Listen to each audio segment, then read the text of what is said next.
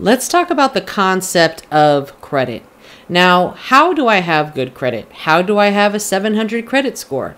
The concept of credit is fairly simple once you understand it and you realize that it's not so complicated after all. Make sure to watch this entire video.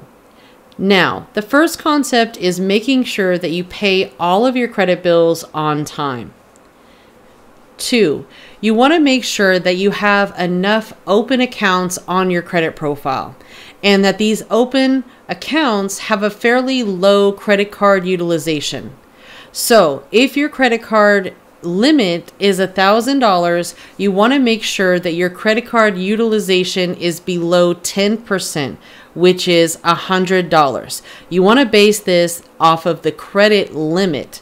You never want to let more than a 10% balance report to the credit bureaus. So make sure that you pay off your credit cards prior to the statement date.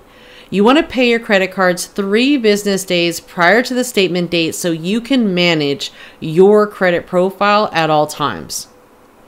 3, you want to make sure that you don't have any collections or derogatory accounts that are currently reporting on a monthly basis.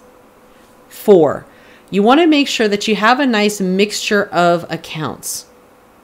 5, your credit age. You want to make sure that your credit age is as close to 5 years, and the only way to really get your credit age boosted is by buying TRADELINES or being added as an authorized user to a family or friend's credit card that has an impeccable history and a very low credit utilization. And last but not least, our credit inquiries. Make sure that you clean up any inquiry that is not tied to an open account. Again, guys, my name is Credit Coach Nicole Scott. For more tips and tricks on personal or business credit, make sure to follow me at Credit Coach Nicole Scott on Instagram and YouTube. Let's go.